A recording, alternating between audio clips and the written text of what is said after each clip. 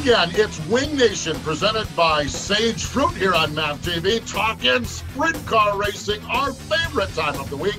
And we are so glad that you have joined us. Ashley Stremme and Steve Bose zooming our way through 2020. And Ashley, quite the collection there you have in the background. Where have you moved your Zoom camera to? Well, I'm currently in my office at the Lethal headquarters today. So this is my front wall that I get to stare at every single day when I'm here. Nice. Nothing better than a well-documented and dressed-up office. That is so neat. Ashley, we're at such a neat stage in the sport, and I think we've talked about this. This is a step-by-step process. And a month ago, we had Park Jefferson that did a pay-per-view only event, and then the World of Outlaws came on with a pay-per-view, their first race back. This past weekend, NASCAR came back with the first race back. And while it's not what we're looking for and it's not what we want, it has been fascinating to watch this step-by-step approach. And it's a step in the right direction. Yes. We're getting there. Sure, we don't know the end game. We don't know the timetable on this, but at least we're getting there. How was it like to be back at the track? Oh, it was weird, okay? Going in, all the pre-race stuff was so weird, okay? As soon as they said the command, it became normal. And during the racing, it was absolutely normal. We actually talked about that on MRN during the races this past week at Darlington. So really, really neat. Great to be back at the racetrack, and can't wait to do it again. That's for sure. So, hey, speaking of at the racetrack, check this out. Jackson Motorplex, our friends up in Jackson, Minnesota, they raced this past weekend, the Great Lakes Shootout. And here is a battle between Donnie Schatz and Sheldon Haudenschild. It is our Dryden Diesel all-death-defying move of the week. And now for the Dryden death-defying move of the week, where one driver simply amazes us with their on-track moves. He races for the lead out of turn number 2, side by side down the back straightaway. Haudenschild tests the outside of the speedway in turns 3 and 4. Off of 4, you've got a new leader in Sheldon Haudenschild. Holy smokes! That death-defying move was brought to you by Dryden Diesel All Death, the official DEF of the World of Outlaws and wheelmen everywhere. Visit Dryden.com for more information.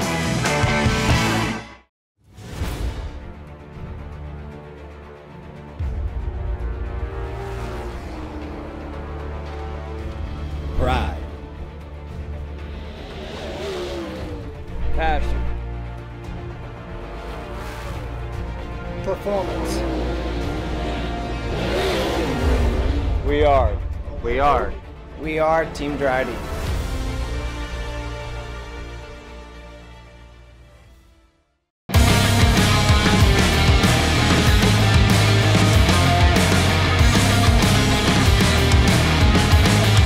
Welcome back, Wing Nation, rolling along here on MAV TV, presented by Sage Fruit. Joining us on the Hercules Tire hotline is Sheldon Haudenschild. Sheldon, welcome into Wing Nation. How you doing, man?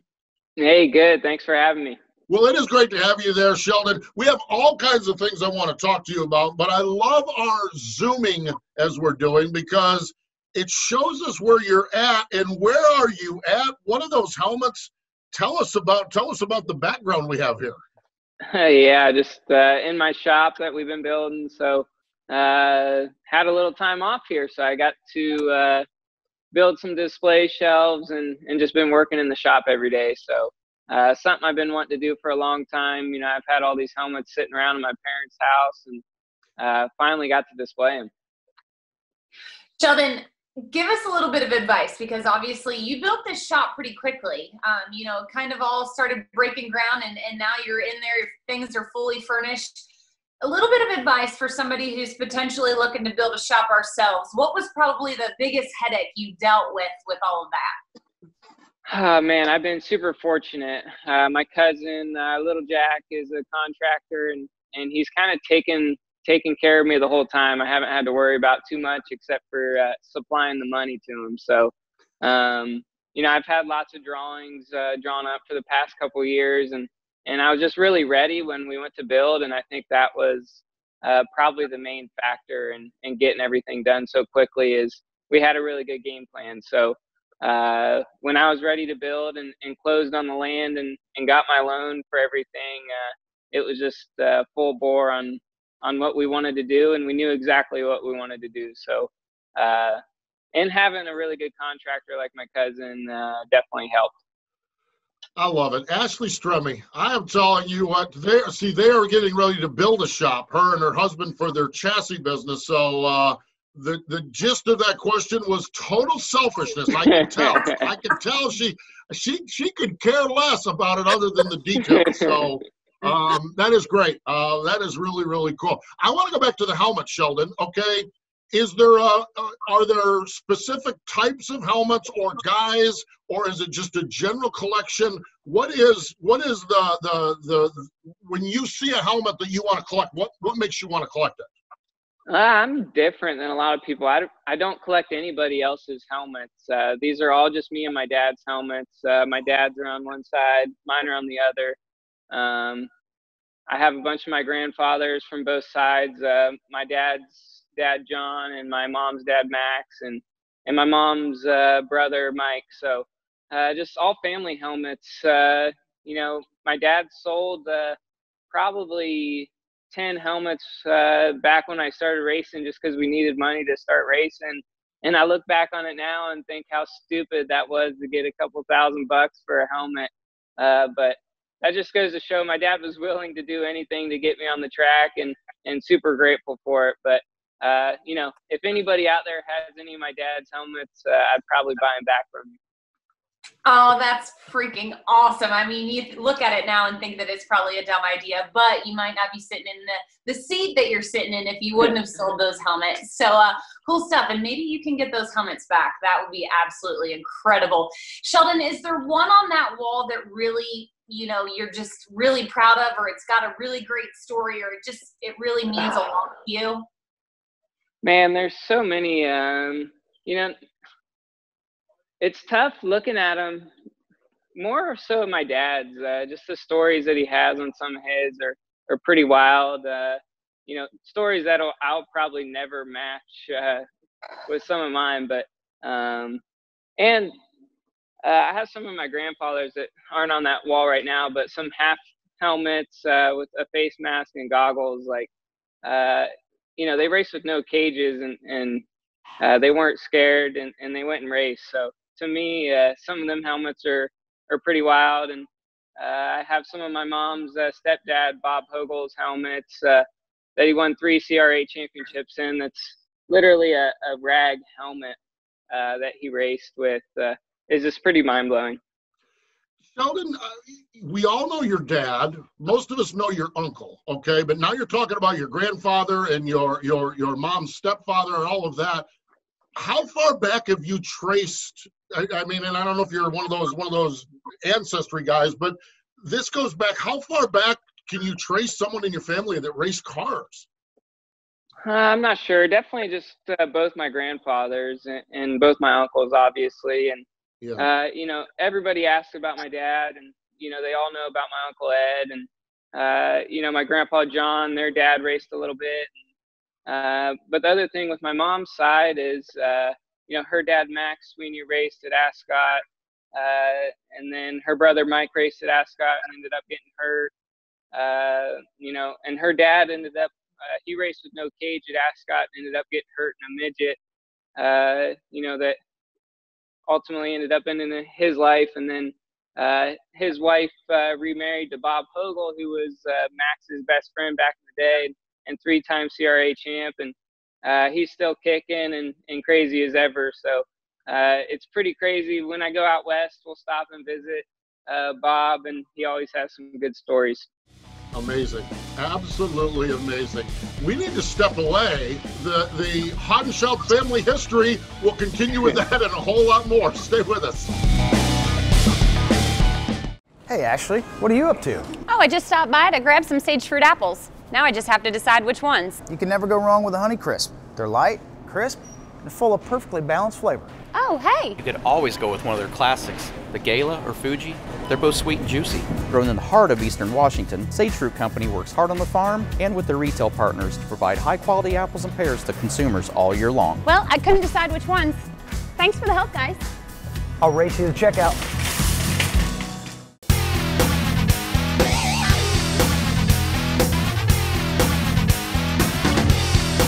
Welcome back. It is Wing Nation, presented by Sage Fruit here on MAP TV. On the Hercules Tire hotline is Sheldon Haudenschild, okay? One of the things I love about sitting and chatting with people is we never know where we're going on this. And I want to continue part of the conversation that we had in the first segment, okay? Sheldon, your dad, of course, Jack Haudenschild, arguably the most beloved sprint car driver maybe ever, okay? Just an amazing guy. You grew up with him. He was just dad, okay? Was there a point, was there a time, was there at some point in this thing where you realized that not only was he dad to you, but he meant so much to so many other people? What was that light coming on moment when you realized that your dad was the wild child? Man, I don't know. I think still every day I get that. You know, different places I go and you know, just trying to win these races and going back to see how many races that he's won and things that he's accomplished, you know, kind of puts it in perspective and how hard it really is to accomplish things like that. You know, my dad pretty much thinks no big deal and doesn't even think twice about it and just carries on about his day and goes on. But how cool has that been for you to share that father-son and family bond of the racing world? I mean, and now you have this documentary for the love of dirt. I mean, it is just so interesting, cool, neat, just how everything has encapsulated itself. Yeah, definitely. You know, a lot of people get to grow up going racing with their dad and you know, their dad's not racing with them. Their dad's taking them racing. And that's how I grew up, started racing dirt bikes. And, you know, dad was always taking me to the races or had somebody looking after me when he was out racing. So, you know, to finally get to the stage where we could race together and you know, at a top level too with the Outlaws and something pretty surreal that, you know, he probably thought of when I got started, but I certainly never thought of it. So, definitely grateful for that. Sheldon Haudenschild joining us, and we're going to continue with the history lesson because I am just fascinated. I am fascinated about the part of the country you live in there in Ohio, and we've talked about your dad and your uncles. You've talked about all of that, but you also grew up in a circle of friends and family that includes the Jacobs family, that includes Brad Doty. Where do you think this all started in that area? What was it like? You know, what were family picnics and going to the racetrack like with Brad and Kenny and Dean and everyone as far as all the racing world goes? Yeah, it's crazy. You know, we consider them all family.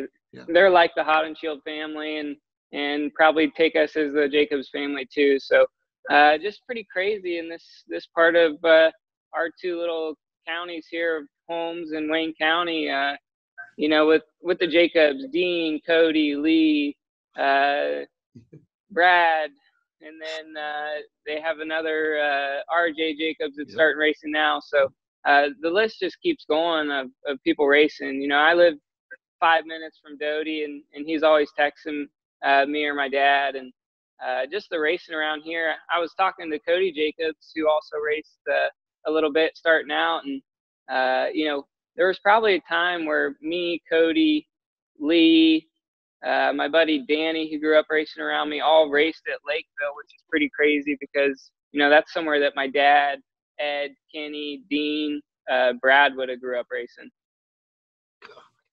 Incredible. Just a little hotbed right there in that little area you're in, and to be surrounded with those people are incredible. I want to kind of continue down the family path, but in a different venture with your girlfriend or fiance, I should say, Zan. How is the wedding planning coming? Obviously, that family side of things is changing and growing as well. Yeah, definitely. I've been very fortunate to meet Zan, and I think we're on 7 years now. So it's time for me to pull the trigger and start a new chapter. So looking forward to it. The wedding planning has obviously been very tough with all this going on. We were supposed to get married on April 7th, which is my dad's birthday, in Tahoe. So it's been devastating for both of us, and tough to plan anything after, just not knowing a schedule and what to do, really. Yeah, I can imagine. That really is. It takes someone like a racer like Zan to understand that, because quite honestly, I'm fairly confident most women wouldn't, although this COVID thing. And let's talk a little bit about this, Sheldon. Your whole life has been go, go, go, go, go. I mean, you talked about it with your dad taking you to the track, then you started racing. You're a World of Outlaws. You owned your own team for a few years. Go, go, go. How, I mean, and fortunately, you've talked about you have the shop there to keep you busy, but how different is it when you're not on the road all the time now? Yeah, definitely. It's crazy. Definitely not having an income has been tough. I can only do so much at a shop when I'm not making any money. So, obviously it's been good to be home and get things done with my own hands at home. But, the other half is not having any money to get anything done and really watching how I spend and stuff like that. Racers only make money when we're racing. So for us, it's pretty devastating and it definitely opens your eyes to be prepared a little bit more in the future. Luckily I have great partners and team owners and, I wasn't in a terrible position going into this deal, but I could definitely see how people could be in a rut and get in trouble. Boy, I'll tell you what, that is so well said. It really is. It's been a challenge for racers, been a challenge for everybody out there as we all work through this pandemic and try to develop some sense of normalcy. Sheldon, I am telling you, it's been a blast hanging out and chatting with you there in your race shop. One of the neat things about it is used to be we did this on the phone and we'd never see all of the neat things. So I appreciate you allowing us to come into your shop and show us all the helmets in the background, and I appreciate your time. Thanks for joining us here on Wing Nation. Yep, thank you guys. There we go. Sheldon Haudenschild joining us here on the program. Stay with us. It's your turn to show us what's going on in your world on Tweet Your Seat. Tweets of the Week are coming up next.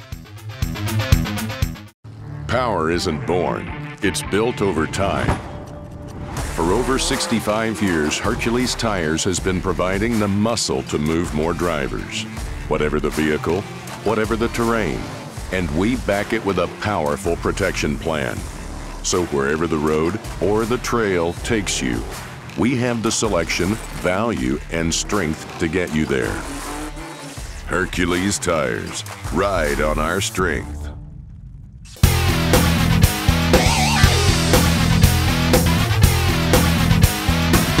We're back. You're watching Wing Nation presented by Sage Fruit, and it is your time of the week. It's time to tweet your seat.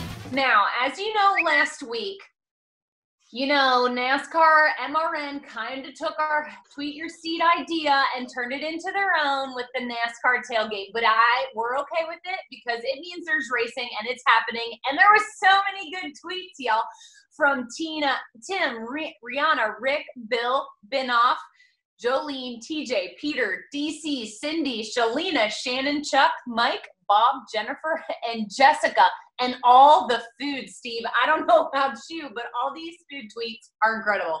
Oh my gosh, my friend Tim up in New Jersey had pork roll-ups, okay?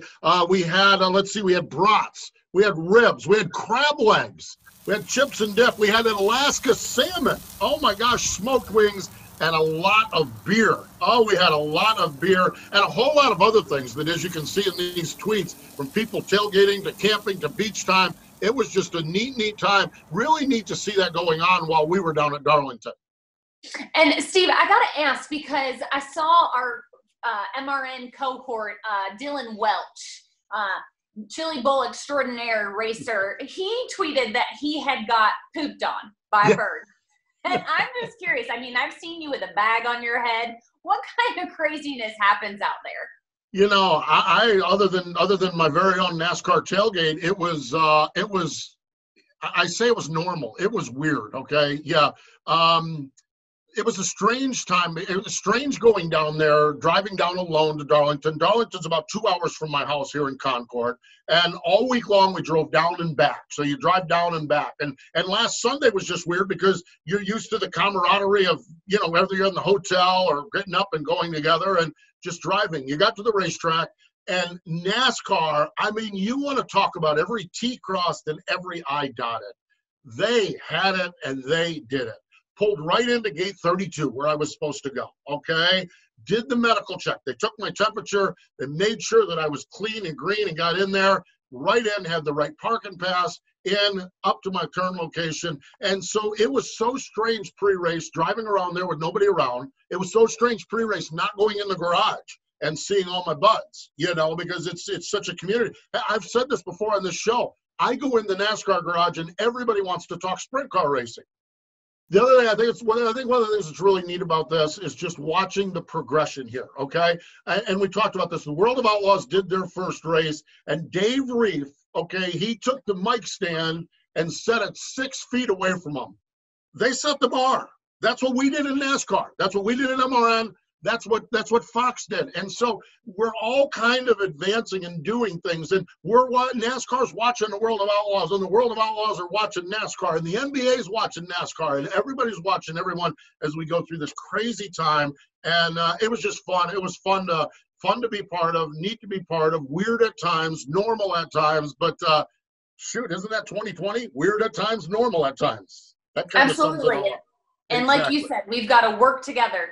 So Yes, it doesn't matter what sport it is, as long as we're working together to get back, that's all that matters. Yeah, and you want to talk about weird at times. Okay, we have a Ford Performance tweet, okay, weird at times, and that Tony Stewart is washing his Ford Raptor. That's not weird, but then he's given relationship advice? Huh?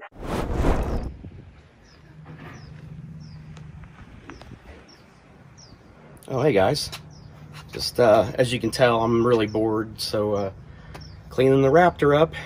I'm sure everybody else is bored, but it's a good time to do a bunch of projects. And for all you married guys or guys that have girlfriends that want you to do all these honeydew projects, it's a great time for you to do that and get that stuff done before we get back to work. So stay safe, get all your jobs done. Let's get ready to go back racing soon. Tony Stewart, how to have a relationship. Something I never thought I would see. Again, 2020 is strange. Hey, we need to step away. More Wing Nation in just a moment.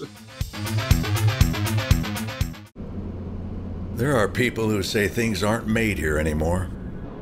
Those people should make a trip to Michigan, or Kentucky, or Illinois, where you'll find our workers, and dealers, and engineers, and technicians building for America. We're proud to employ more hourly workers than any other automaker in this country, because we build for this country. Hey Ashley, what are you up to? Oh, I just stopped by to grab some sage fruit apples. Now I just have to decide which ones. You can never go wrong with a Honeycrisp. They're light, crisp, and full of perfectly balanced flavor. Oh, hey. You could always go with one of their classics, the Gala or Fuji. They're both sweet and juicy. Grown in the heart of Eastern Washington, Sage Fruit Company works hard on the farm and with their retail partners to provide high-quality apples and pears to consumers all year long. Well, I couldn't decide which ones. Thanks for the help, guys. I'll race you to checkout.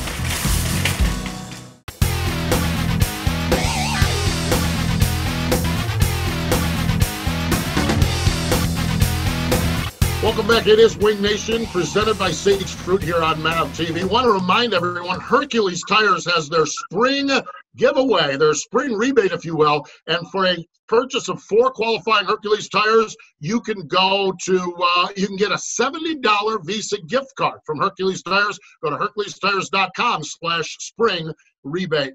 Love talking to Sheldon. Love talking about our tailgates and our tweet your seats. But Ashley, I'm a little brokenhearted, and I know you're a lot brokenhearted, because this weekend was supposed to be the Weichert Memorial at Port Royal Speedway. Oh my gosh, we've had more fun at this race, and we're just can't quite make it happen this year, unfortunately. It's extremely sad. Of course, I have the beauty of being able to go home and seeing the Speed Palace without it being Weichert Memorial weekend, so that's obviously not the same. But you know, hopefully that just means next year will be bigger and better even yet, because it didn't happen this year, right?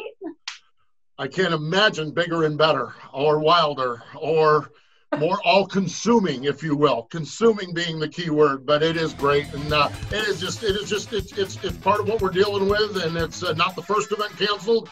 Sadly, I don't think it'll be the last either. So we miss all of our friends in Pennsylvania. We miss all of our sprint car fans across the country as well, but we're glad you chose to spend some time with us. We appreciate Sheldon Haudenschild joining us here on Wing Nation, but more important, thank you for joining us here this week on the show.